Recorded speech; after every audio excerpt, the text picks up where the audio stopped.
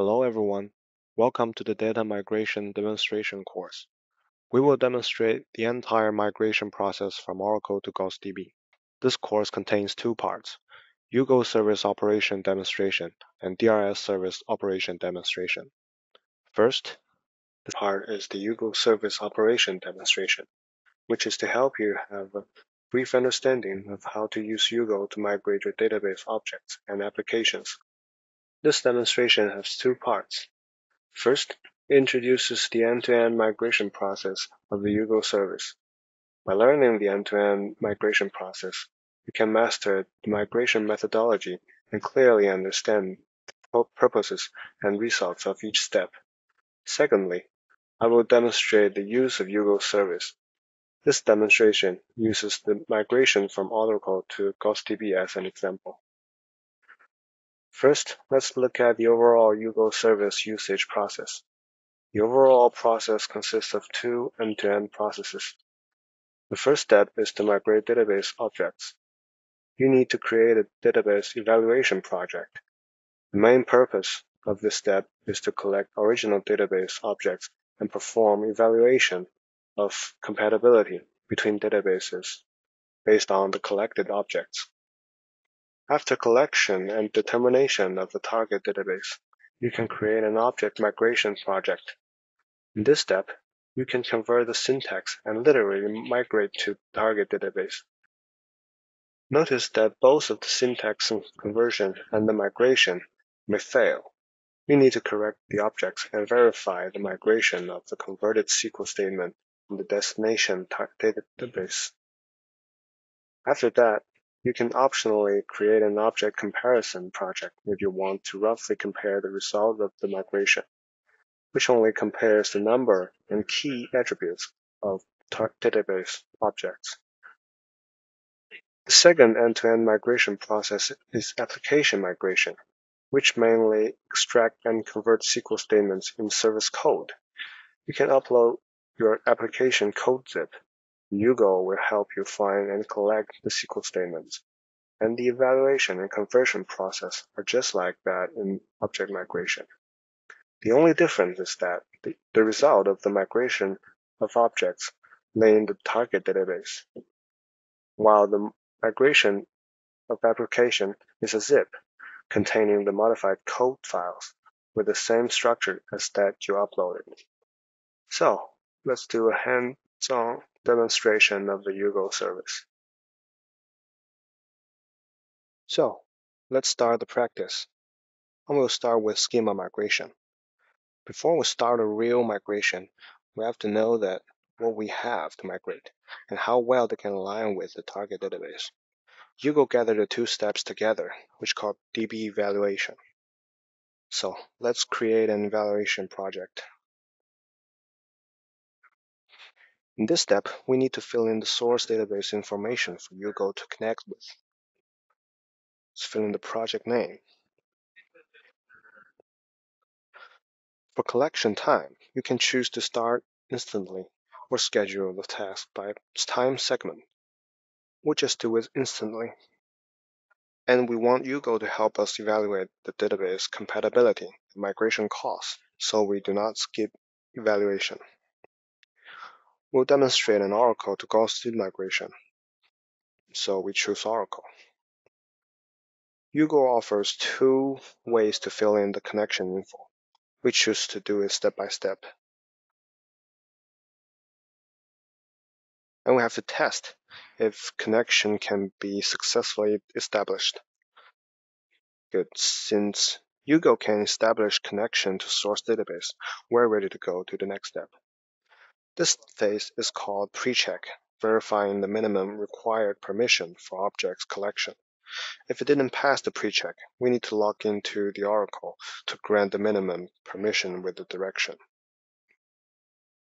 Next, the object type selection. We need to select the objects we want to evaluate and migrate, and we select the target DB. GhostDB will migrate to GhostDB, but let's add Postgres for comparison. We don't have the dynamic SQL, so we disable the evaluation, and we can choose the schema we want to migrate.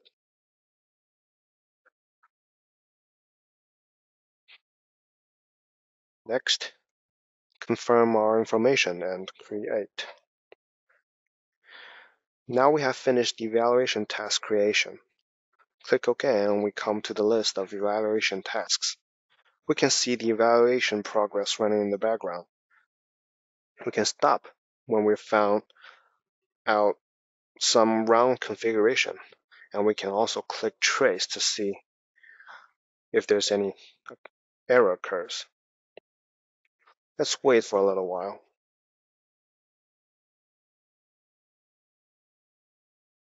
Okay, it's done. Status is still in progress because there's one last step. Let's click the Confirm Target DB. There are two reports. One is the report for GhostDB, and the other is for PG. We can download the report, but the report is basically the same as shown on the screen below. Before we select the target database, let's have a quick view of the report. GhostDB supports all of the features that we collected, so let's take a look at Postgres report. The first part is a migration cost estimate. There's too little not supported object in source database. Thus count out to be a really little number. The second part is support statistics. Move our mouse over the bars. There are 4 statuses. Native supported counted the objects that are grammatically equivalent. And UGO supported means for these objects, there may be some different grammar, but can be converted semantically equivalently. Supported objects with risks counted the objects which are possible to make the conversion, but under certain circumstances, the conversion is not equivalent. UGO offers multiple conversion options for this kind of scenarios. There are 2 cases for unsupported. One is that there is really no solution that you need to reconstruct your application. The other is that the object cannot be converted automatically. The solution may depend on complex context and need to be converted manually. The unsupported is the red part of the bar. The table below shows the unsupported syntaxes and partially compatible syntaxes, which are those supported with risks. We can check the details. We can see that Postgres does not support dblink and synonym. And below are some keywords not supported and partially supported features that can be handled by setting corresponding configurations. But there are always some restrictions for each choice. From the report, we can see clearly that GhostDB is more compatible with Oracle, so we choose GhostDB. Before we confirm the selection, let's take a look at the source database. There are some basic information on the above and the object statistics below. We can click the View Object Details to see our objects. On the left hand is the object tree, and on the right hand is the object list. We can filter them with names. For example, we search generated, and there goes tables containing generated, and we can check the details. So let's go back and confirm DB selection. By now, we have finished the evaluation progress and can start migration. We go and create a task now. Let's fill in the target PG info.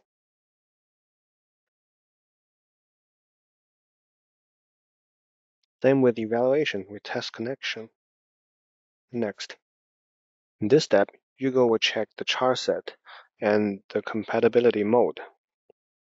Next, create. In the background, UGO will check the create object permission. Okay, it's ready. Let's do the migration.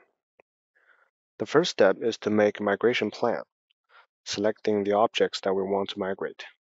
There may be some objects that cannot be compiled in the source database, or in some cases, the target database does not support overload functions, or you just have some deprecated objects that you do not want to migrate, we can mark them as skip. We can use the object tree or searching filter to locate your object. If we have collected the users in the source DB and are planning to migrate them with Yugo, we have to identify the users with new password, which will be encrypted in the background.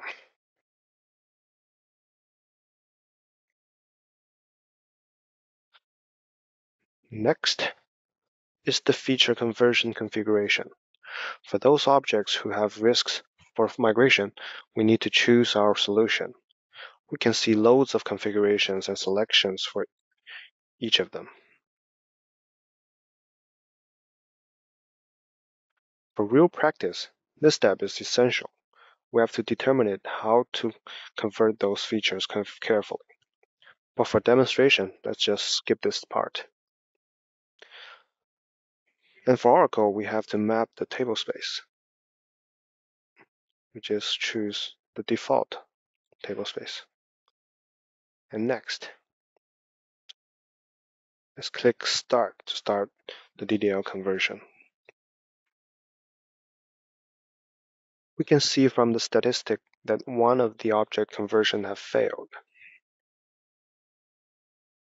Let's check out why later. Okay, let's check the details. It says max value option does not support value greater than the number on target database. You can see the source object.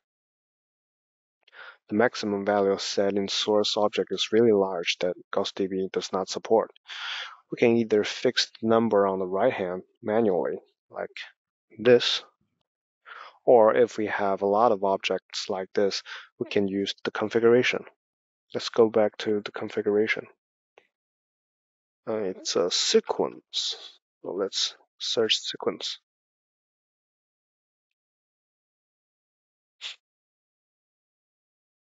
If we are sure that we really need that big a value, we can use the large sequence. Okay, so let's do the conversion again and see what will happen. If the conversion didn't meet our expectation, we can do this again and again. But beware, the conversion will override your previous conversion, especially when you have already done some manual modification. We can see the sequence is converted successfully. If we want to migrate data after we have done object migration, we always want the migration process is as fast as possible, especially when we have massive amount of data. So we can leave the index or other objects skipped, like this. Oh, like this. So we can leave the index or other objects skipped and migrate them afterwards, like this.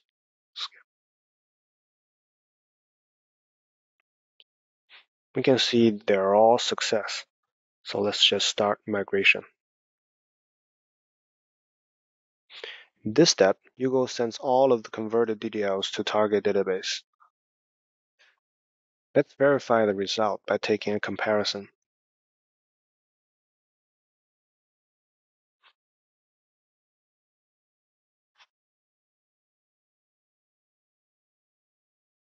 Let's select the migration project we have just finished. We can see the information of both of the source and target DB. And test the connection. Because we only migrated this one schema, so we choose the schema that we selected before. Next, create.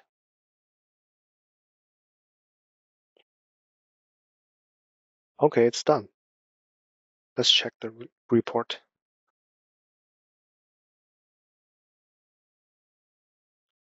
We can see most of the objects are successfully migrated.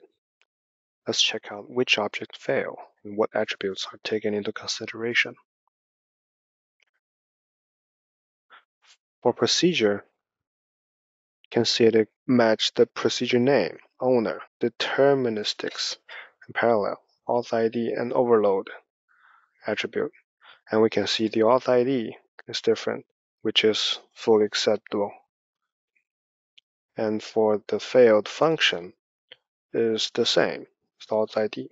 Beware that even if the success rate reached to 100%, we also need a detailing test in case the behavior or performance is out of the expectation. That's all for schema migration. And next, I'll demonstrate application migration.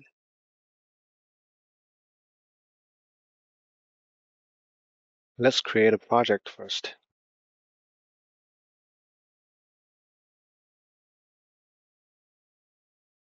And upload the source code.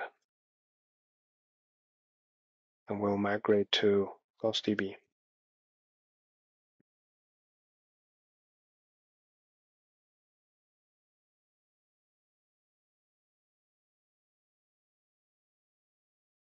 Okay, it's done. The first tab shows what we have in the application. 31 create, and 3 misc, 19 comment, and so on. And on the right hand shows the statistics. Below is the SQL list. We can view the details extracted from the source code.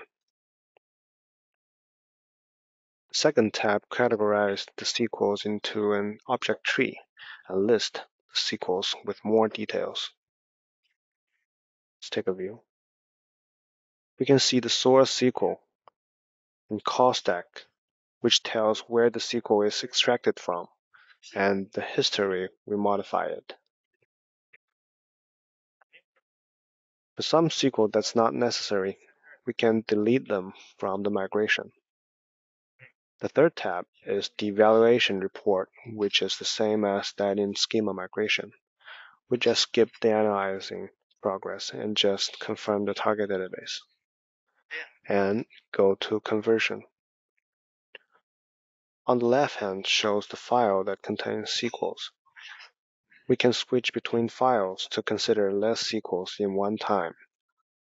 Start conversion. We can see from the result list that most of the results are native supported, which we don't need to pay more attention.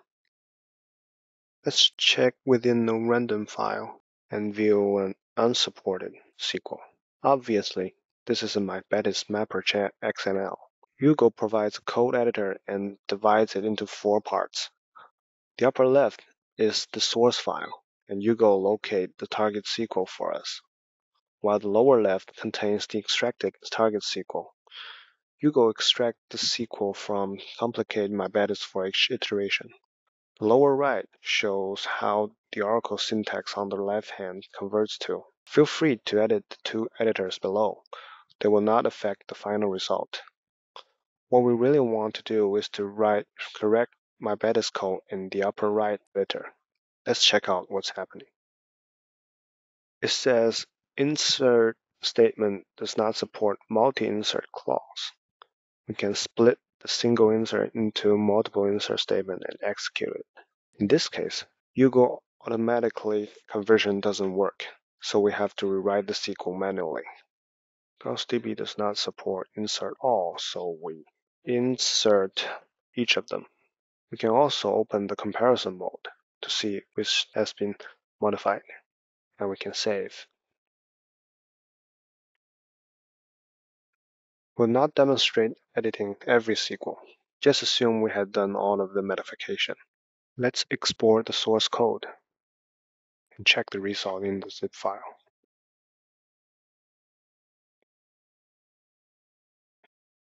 We can see the directory remains the same structure as before, and we can find the modified SQL here. Okay, that's all for application migration. Finally, let's take a look at the overall database migration process. Step 1. Use Hugo to migrate the database objects. The ultimate objective is the success rate of object migration reaches 100%. and as long as there is no reduction of the number of objects and the key attributes of the objects are not changed in the object comparison, the database objects are successfully migrated. Step 2. Use UGO to migrate the SQL statements in the service code. In Step 3, use DRS to migrate data. You will learn about the details of DRS in the next part. Step 2 and Step 3 can be performed simultaneously, because DRS can migrate data as long as you have finished object migration in Step 1. Step 4. Perform a lot of verification tests to ensure the accuracy of the final migration. Okay, after finishing the application migration for UGO, let's take a look at the third section, which is operation demonstrate for DI service. In these lessons, we will create a synchronization task from Oracle to GovDB on the DIS console to show you how to use the DIS service. First, let's introduce the DIS service. Basically, it's about where DIS stands and what it can do. Then we explain how DIS works in a simple way so you can see how DIS transfer data. Finally, we will walk you through setting up a task which is from Oracle to GovDB so you can get more familiar with how to use DIS. DIS is self-developed translation service for transfer data between databases. It supports various database agents and covers most of mainstream databases in the market. Those databases are used as the source and target link in a cross-linkage of data synchronization. DIS supports various synchronization and isomerism data flow scheme. Next, let's see how the DIS service works. This is complete flow diagram of the DIS running phase. Let's look at it from left to right. The overall synchronization task has 5 stages. The first stage is performing structure migration. DIS mainly creates table structure information on the target end, including primary key and view key to ensure that data can be written to the target database normally during the full migration phase. Of course, we also recommend you to use a UGO to replace this part. Additionally, we can uncheck the synchronization structure of operation in the DIS setting page at this time. The second stage is to transform all data through the clone stage of DIS. During this progress, data that need to be synchronized from the source end will be extracted, so the time depends on the size of the data that need to be synchronized from the source database. At the same time, before the formal migration of DIS will have a long factoring progress to download the source database logs and cache them on the DIS instance node to ensure the DIS can get any new business change added to the source database during the full migration stage. After the full migration is complete, the incremental migration playback will begin in the startup phase. This is the key to ensuring the business is not interrupted during the synchronization progress by DIS.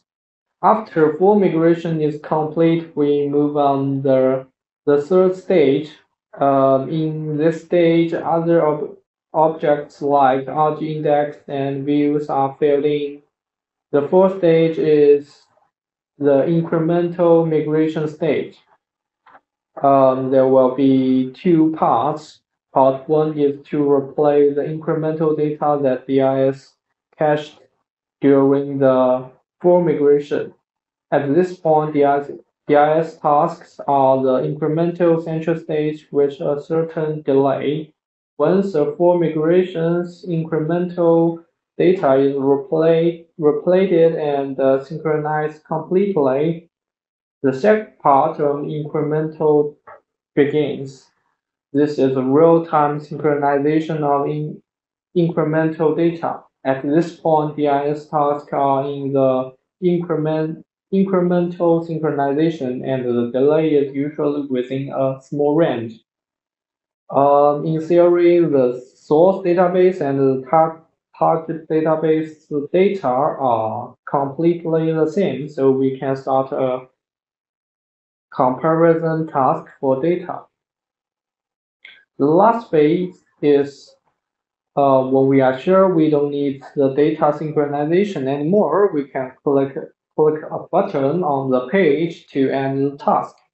During the task ending progress, DIS try to migration for those trigger events and other objects that might affect the incremental data from the database.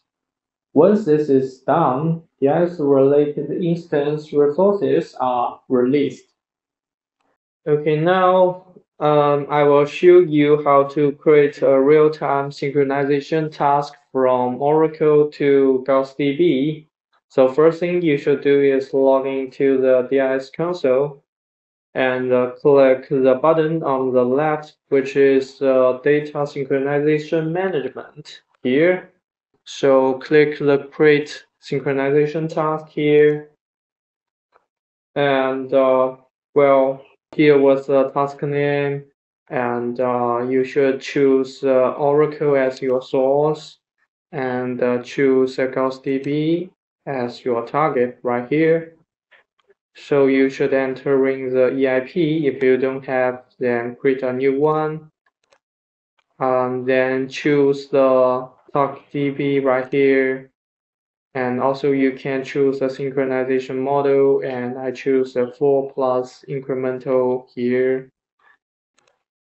Then you can click create now. And well, this takes a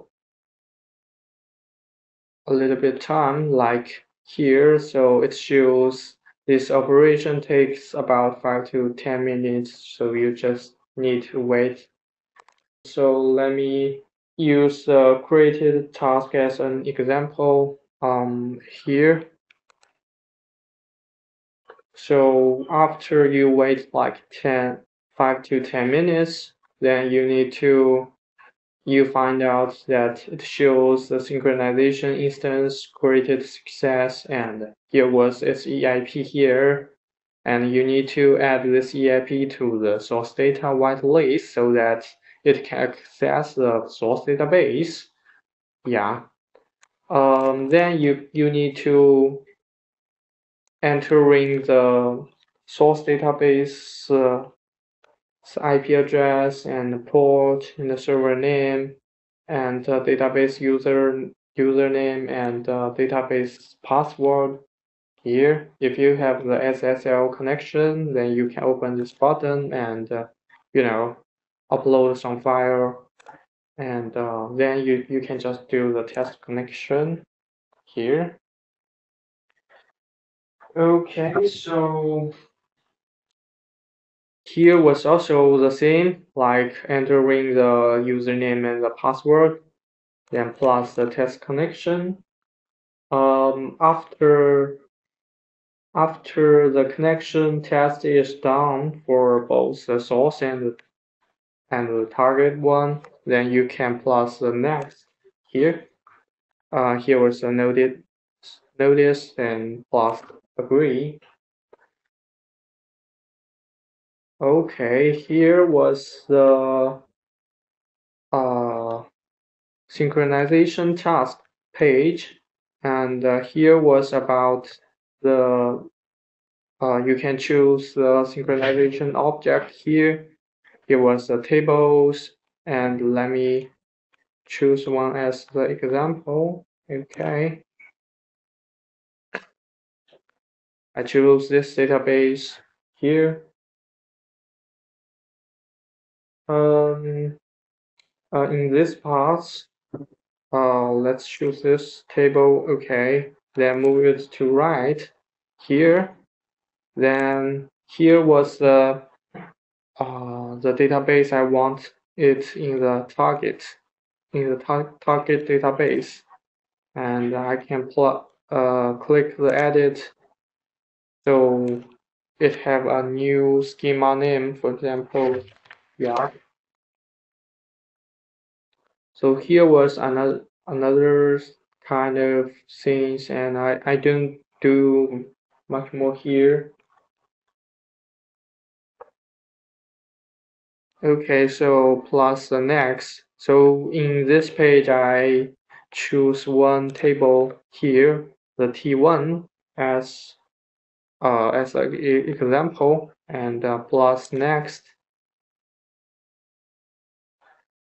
Here was another page. So for the full synchronization settings, you can set for incremental capture and incremental playback. In this area, you can select the type of full object to be synchronized by DIS. For example, you can enable the DIS to synchronize object structural information and index information. This and this. The data is selected by the default by DIS. You can also set the number of concurrent export and import data. Here, this two number is the concurrent exportation task, and it means the number of the thread read by the source database here. And another number is about the number of playback operation thread in the target database. In addition, the larger the number of those, the greater the pressure on the source or target database. In stream model, a task sharding is synchronized by an export thread,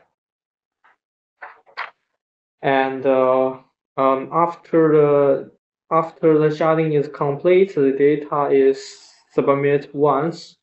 In no stream model, a shard is synchronized by one export thread and multiple import threads. The size of shard is submitted based on the data import cache. By default, the shard is submitted after the data import cache is complete. In this example, the stream model is select. Yeah.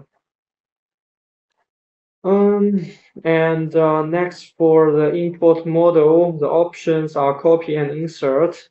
The copy is a high performance interface in CostDB.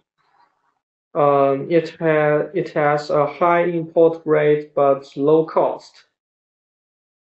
So another thing is that you can set the number of concurrent capture and the number of incremental playback.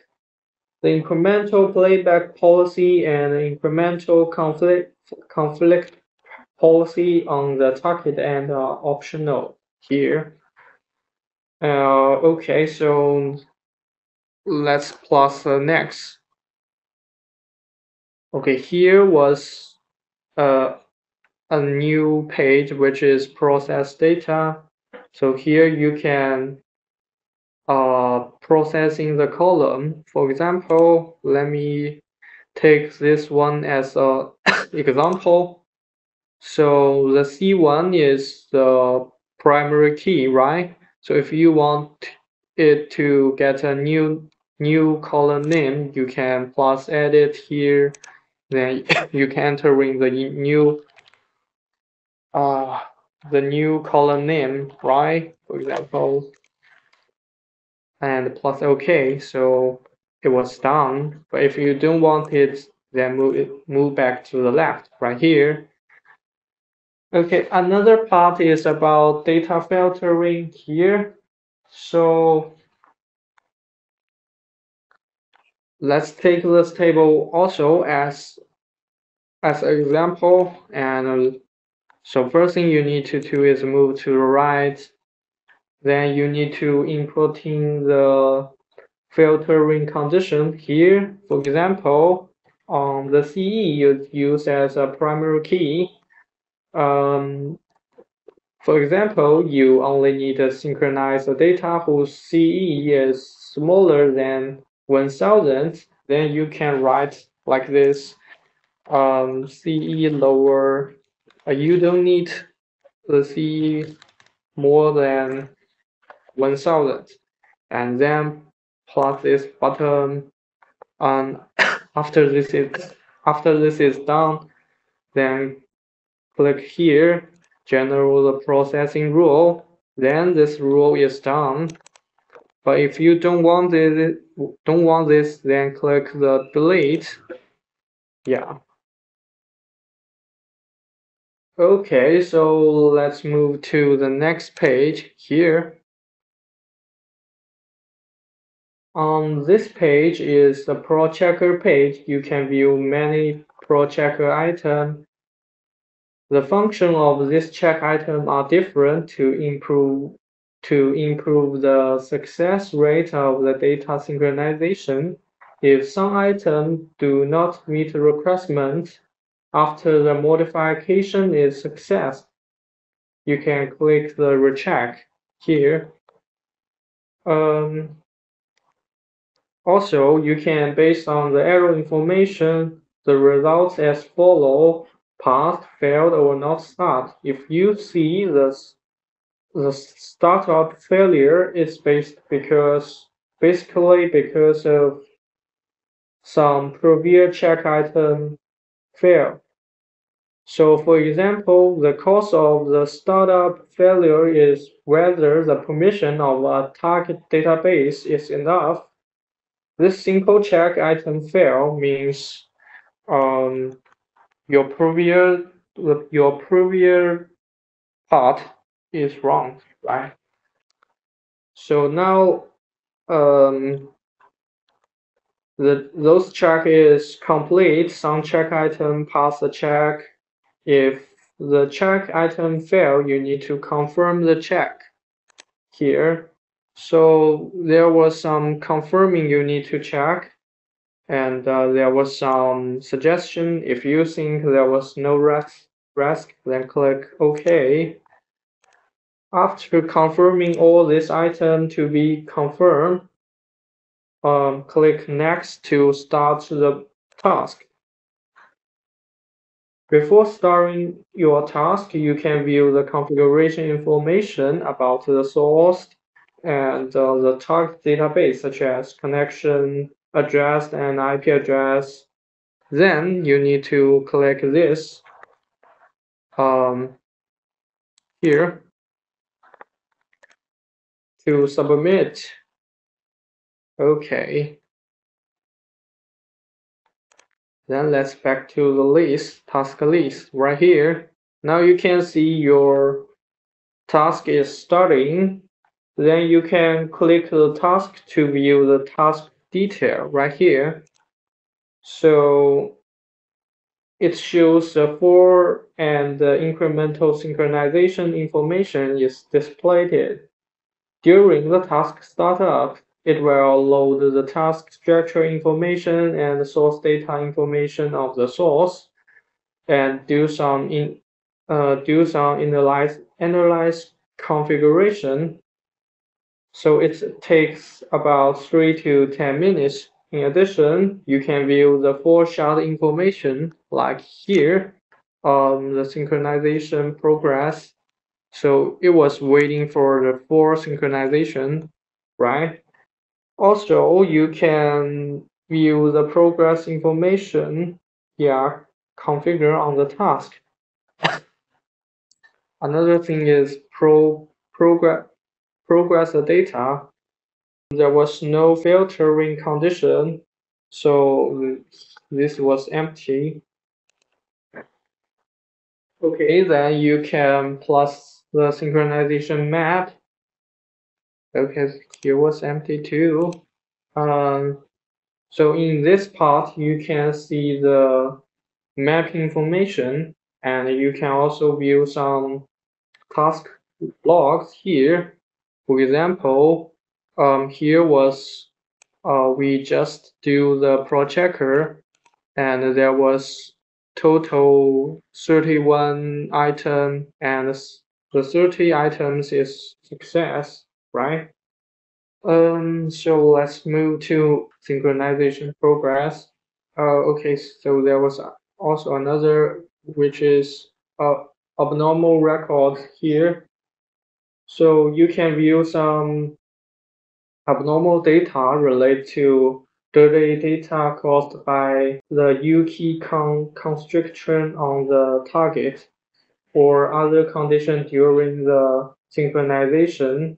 When the task is incremental, you can click synchronize and compare to synchronized data. Yeah, right here. So the synchronization and the comparing function, including object level comparison and data level comparison. Okay, so let's just wait till this was done.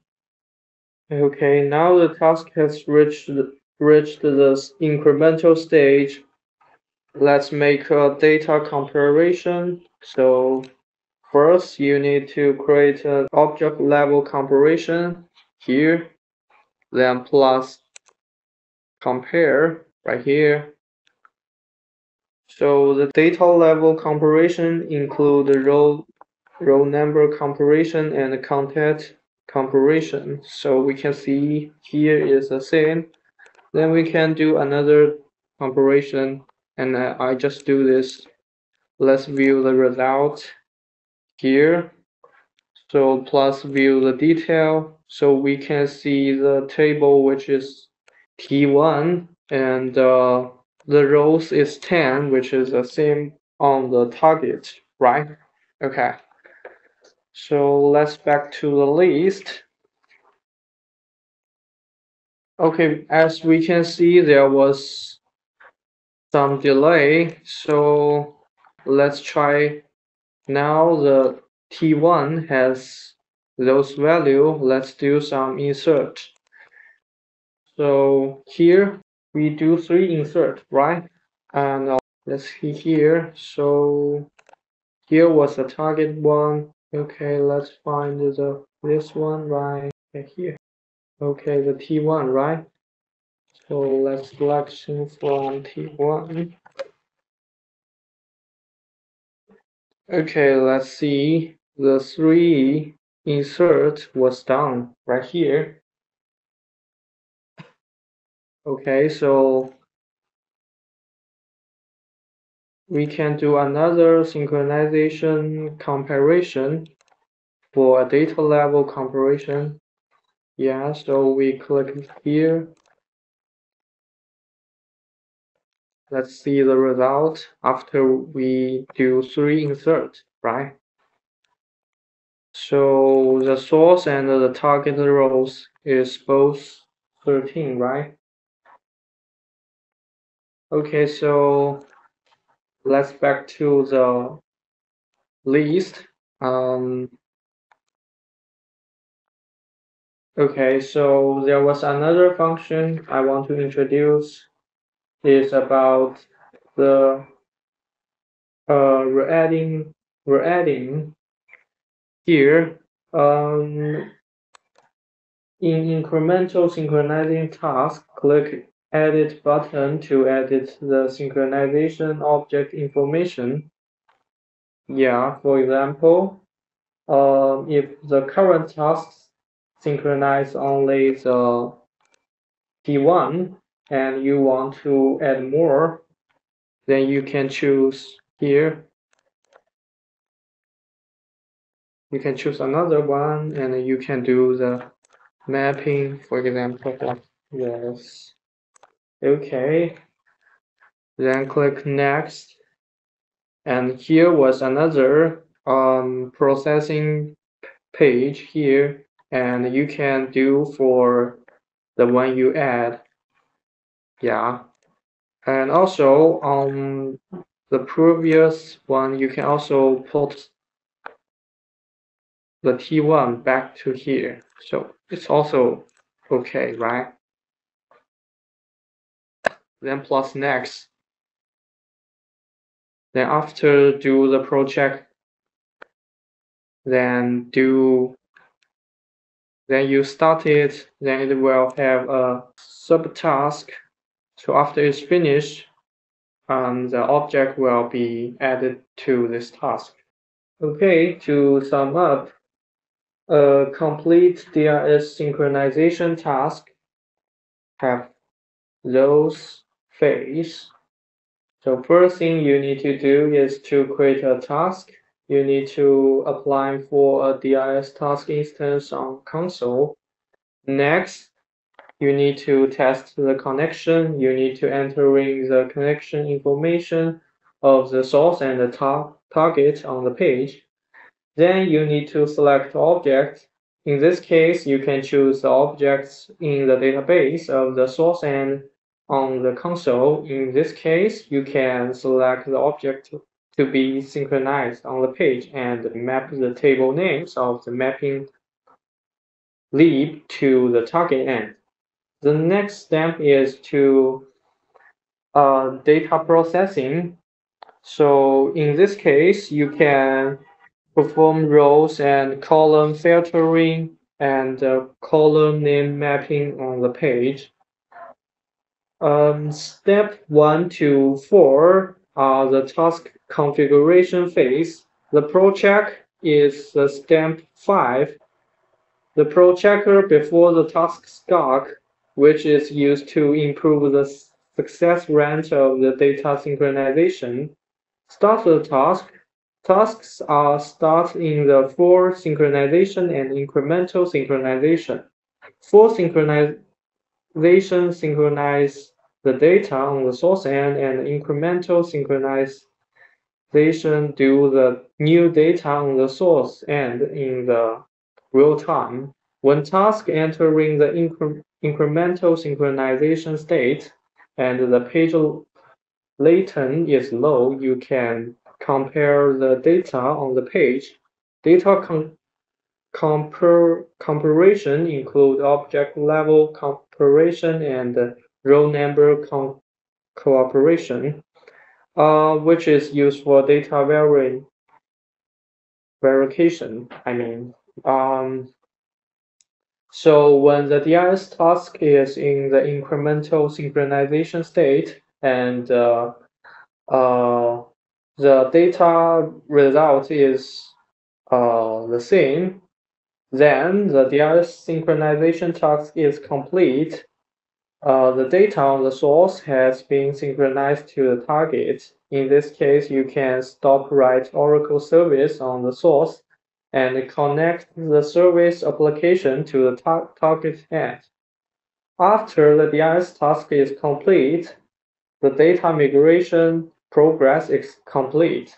If you have any question about the database install and migration, you can find us. That's all. Thank you for watching.